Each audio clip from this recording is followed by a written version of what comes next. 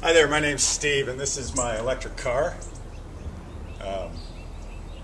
This may look suspiciously like a Porsche 914, which it is, a 1971 Porsche 914.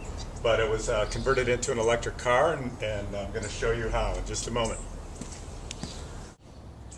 The Porsche 914 is a unique car in that it's small and has a great deal of trunk space, which makes it ideal for an electric car conversion, particularly with the bigger lead-acid batteries that need a lot of space.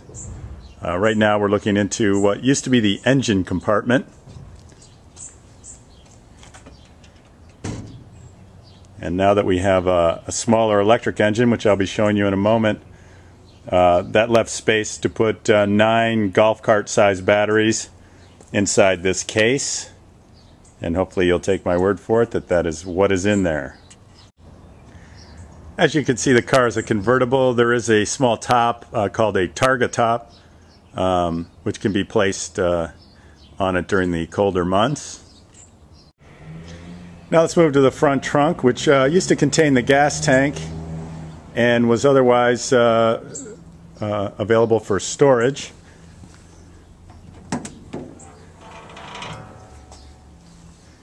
And now 9 other batteries. I believe it's 4 on the top and 5 on the bottom in the case there.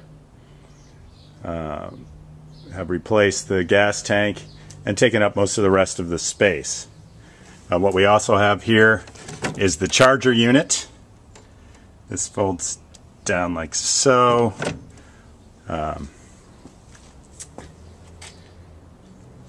And down here is the DC to DC converter. And what that does is allow you to use a regular car battery to do the things that the regular car battery did on the vehicle before the electric engine was placed in it.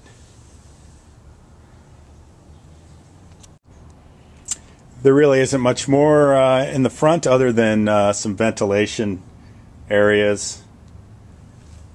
And these contain some small fans which run and keep the battery unit from overheating. In the front of the car here is the charge plug. You simply plug the charger into there and then into the wall. And you can charge it overnight and you'll have a full charge by morning. This is the rear trunk, which for the most part contains just 2 more batteries, bringing our total up to 20 6-volt standard lead-acid golf cart batteries. Obviously, if you wanted to spend the money on lithium batteries, or if they get cheaper in the future, you would have a lot more space in the car. And it would be a lot easier to convert really any car to an electric car, since the limiting step at the moment is battery storage space. I'll try and give you a look at the electric engine here coming under the car, and I don't know how visible this will be.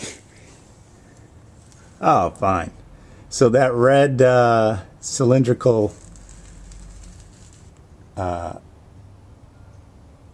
object there is the engine.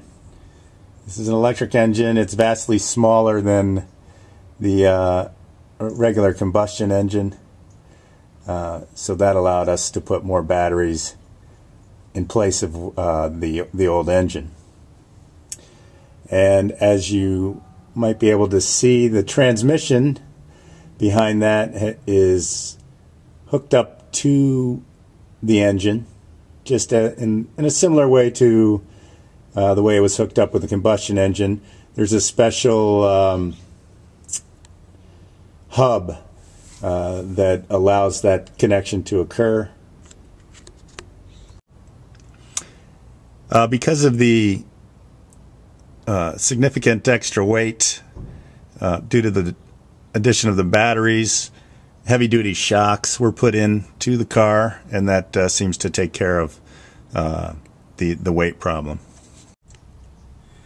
This device, also underneath the car, is called a controller. This is a necessary device for any electric car, and this basically controls the amount of electricity that is put out to the electric engine. It's a Curtis controller. Alright, if you'd like more information about